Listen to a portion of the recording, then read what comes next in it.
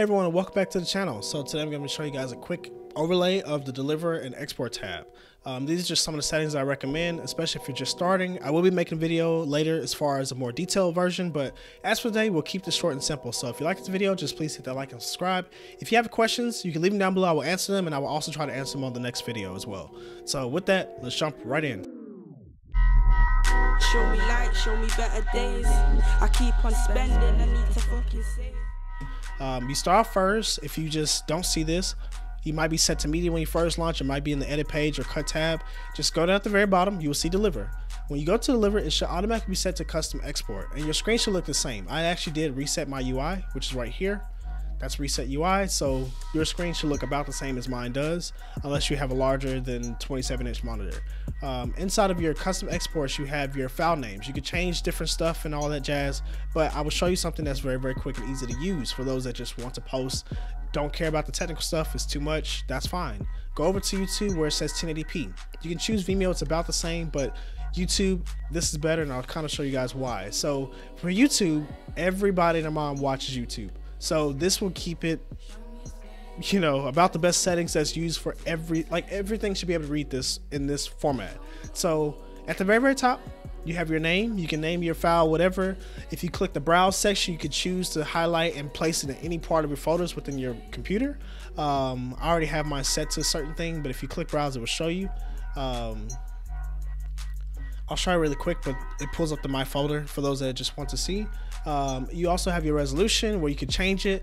This should automatically be set to your resolution of your timeline. So if you were editing inside of a 1080p timeline, this is your 1080p. If you were editing inside of 4K, it would be set to 4K. But if you want to customize, you can.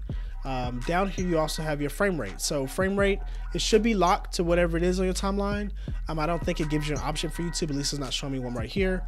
For custom settings, you can get more depth into that, but we're not doing that today. We're just showing you the YouTube stuff. Down here, video codec, all this other stuff, this is all fine. Don't touch any of it. You leave it the way it is. If you do want to change and you want to make it a QuickTime video, you can do so. But truthfully, leave it in MP4. It's the most universal platform, or most universal codec that everyone uses.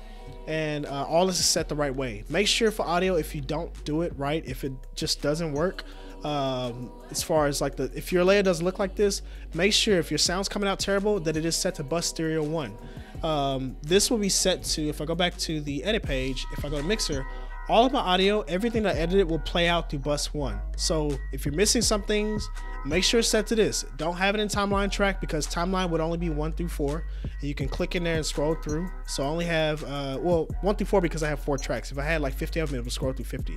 But leave it on bus. It will record everything in there. All this, again, leave the same. You can also go down to here where it says upload directly to YouTube. Now for me, I've signed in, and the way to do that is you can actually go to DaVinci Resolve. At the very top, just click inside of it, go to preferences, and you want to go to internet accounts. So with internet accounts, you can actually choose to sign into them, and as you see, I'm signed into my YouTube. But for any other platform that we do have listed, and more may come in the future, once you sign into those, you will be allowed to post through here. And of course, there's different tabs for a lot more different options, but we're just showing you the YouTube stuff. So I'm signed in. I can choose to upload directly to them. I can do the title of my video inside of here. I can type in the description. I can't do tags yet, but I can do chapters inside of DaVinci, which is set by my markers. I only have one marker right here. If you don't have a marker, you just press M on the keyboard. If you ever want to customize it, just double click the left click on your mouse button. You could change the name, you could change the notes, keywords, all the stuff you want to add in there, and just press done. You can also change the colors and stuff too, but I won't get into that today. But you can select your chapters basically by your markers, and you can also choose to upload a thumbnail. So by default, it won't be there, but when you click it, just click this right here, and you'll be able to drag and drop a picture in and save it as your thumbnail.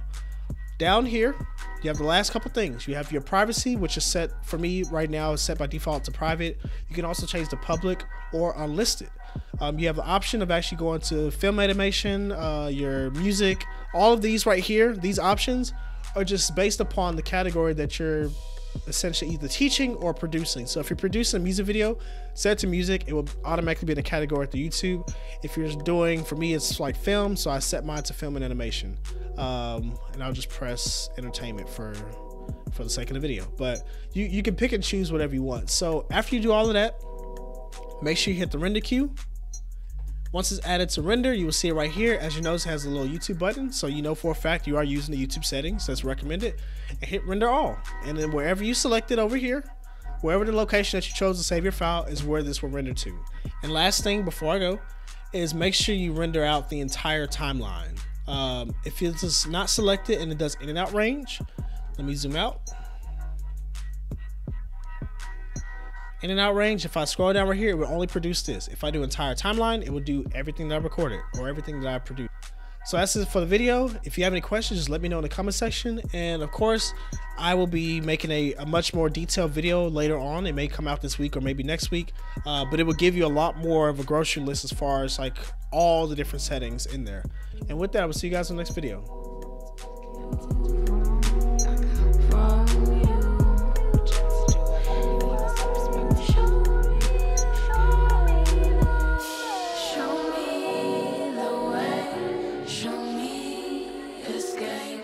Show me escape.